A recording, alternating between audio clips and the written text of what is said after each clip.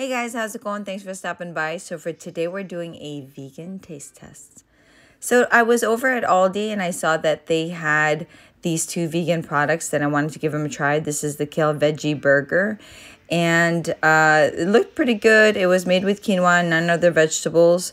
It is $160 for one burger, and this is the Quinoa Crunch Veggie burger. This is, what is it, $180 for one burger.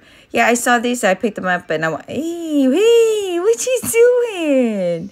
What are you doing, sir? Look at you. Oh, look at that chest. Oh my goodness, it's like you bench press or something. Yeah. What you waiting on, sir? You waiting on a treat? You waiting on Dad to give you a treat, sir? You're so patient. Look at you. Look at you. Yeah.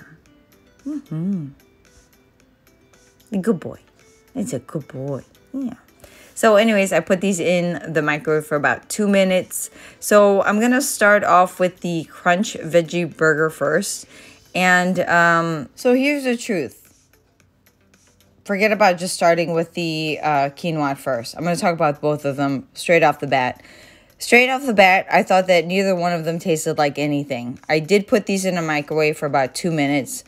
And I thought that I pretty much tasted them thoroughly to really decide that they tasted like nothing. And again, I'm comparing them to the Dr. Praeger's because, to be honest, this green one over here looks exactly like it.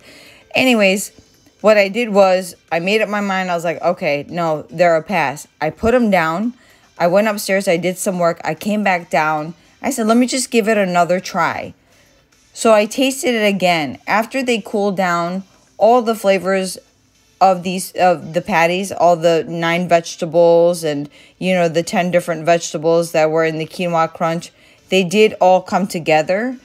So I think I just warmed them up way too much. I'm just happy I gave them another try. So anyways, they were great. Thank you so much for stopping by. Take care. God bless. I'll see you in the next one. Bye.